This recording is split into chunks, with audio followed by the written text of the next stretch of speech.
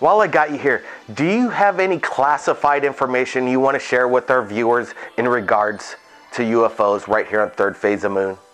If I had classified information at this late date, I certainly had plenty of it when I worked in industry. I wouldn't have shared it then, and if I had it now, I wouldn't share it either. And I think that's why some people talk to me. They trust me enough. I had a guy call me and say, "How come you're still alive?" I said, "What do you mean?" "Well, you're saying the government's lying and covering up." And I said, "Yes, but anybody who listens to me know that I don't want everything out on the table, and I may be doing exactly what they want, getting them ready, getting the public ready for when the big disclosure comes." But think about it. What happens when we admit that people have been abducted and the citizens say, "Can't you protect me?" That's a sticky wicket when you get down to it, you know. You know, Stanton, I have to ask, have you ever seen a UFO for yourself with your own eyes?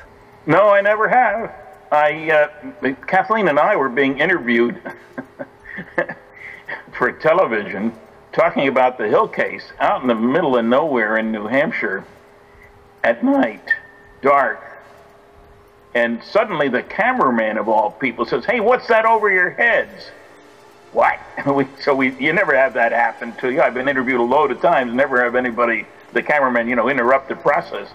We looked up behind us. There were some points of light in the sky, one after the other, left to right. I don't know what the heck it was. We later figured they were filming this with our backs, the objects up there. We later found out other people at the place where we were staying had also seen UFOs that day. We think, not sure, that it was a National Guard group dropping battlefield flares. And we don't know, but that seemed a decent explanation under the circumstances. That's as close as I've come. Unfortunately, I cannot say by personal experience, those aliens were nice guys, or I saw that saucer move. No such luck. If other countries from around the world started to disclose information in regards to UFOs, do you think it'd put the pressure on the U.S. government to reveal some truth? No, I think it would put pressure on the governments to get those other countries off their back. I think the United States has, and remember, Russia feels the same way, I'm sure, and so do the Chinese. It's not just the U.S. I'm sure one of the reactions to Roswell was, who are these guys working with? They're little guys on board. Maybe they're working with the Chinese. They're little guys. You don't know. When you don't know, you've got to be careful. And there are more of them than there are of us, let's face it. So you'd like to know who's talking to who about what, where, and when. And we don't. You know, Stanton, we're getting a lot of information from you, and I really appreciate you being with us, and it's amazing. I want to ask you about President Obama being elected again for President of the United States. Do you think he's privy to some of the secret information in regards to UFOs, or who really is in charge of the government? That's a difficult question, because there is a certain amount of safety for any classified activity if the president doesn't have the details, because he has asked so many questions so many times. He talks to the press all the time, and what he doesn't know can hurt you. In other words, plausible deniability. Well, I didn't know about that. The one president I think did know something was the first George Bush, because he had been director of the Central Intelligence Agency. And as that, he certainly knew something. But I don't think he was telling his son or anybody else. I worked under security for 14 years. People say all these guys would have told their wives. Forget it. I never told my wife anything classified. I'd be crazy to do that. So who knows? But you don't want the president to know too much. You might tell him, you don't have a need to know for that, Mr. President. I'm sorry, but it's a vital matter. Stanton, have you ever actually seen in person or on film, or better yet, actually held an artifact that came from a UFO crash? I've never seen an artifact from a crash. I've seen physical effects produced by saucers near the ground, as one of the 4,000 physical trace cases that Ted Phillips has investigated. After you read the first 200, it's commonplace. They're seen near the ground, and when they leave, you find physical changes in the ground, but you don't find pieces of the craft.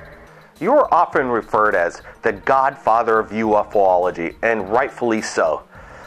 Assuming disclosure continues to elude us, what direction would you like UFOlogy to go? And what about your legacy? I'd like to see more serious attention being given at universities, more courses being taught. There have been some. There have been a dozen PhD theses. That's not enough. There's plenty of work to keep a lot of people busy. And I'd like to see people start thinking in terms of what's the universe outside of the Earth like. And the notion that there are people who are never in contact with other beings from other planets because you can't get here from there, which is so much hogwash. We need to think, what does it mean if we're able to become part of a galactic federation?